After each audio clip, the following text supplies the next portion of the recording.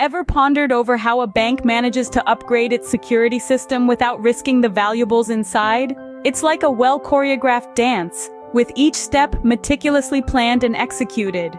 Imagine a bank with two vaults, the primary vault holding the riches, and a backup vault providing an additional layer of security.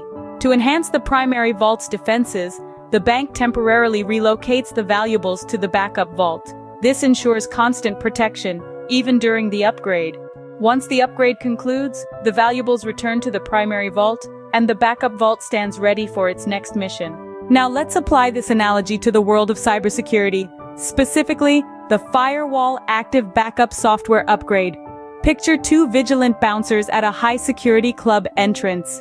The active bouncer checks IDs, permitting only legitimate guests, while the passive bouncer remains on standby, ready to spring into action if needed. To upgrade the active bouncer's gear, first schedule a downtime, ensuring the club owner, or in this case the network admin, is aware of the upgrade window. Next, swap the roles of the bouncers.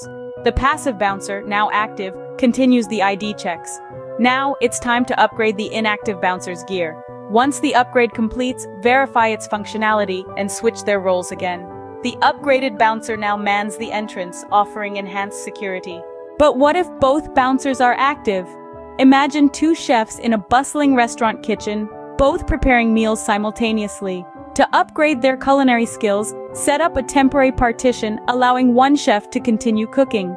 Meanwhile, the other chef receives training on new techniques and safety protocols. After the training, switch roles and repeat the process.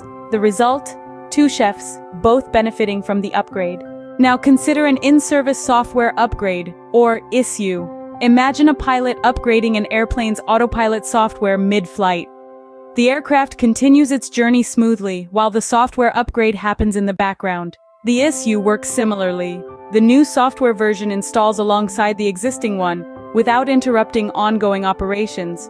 At a designated point, the system seamlessly switches to the new version, akin to the pilot activating the upgraded autopilot. And if any issues crop up, the system can revert to the previous version, ensuring minimal downtime and risk. These analogies serve as simplified explanations to help visualize complex concepts. But remember, always refer to the official FortiGate documentation and best practices for safe and proper upgrade procedures. Because in the end, just like the bank's vaults, the bouncers at the club, the chefs in the restaurant, or the airplane mid-flight, the goal remains the same: to ensure continued protection and smooth operation, even during an upgrade.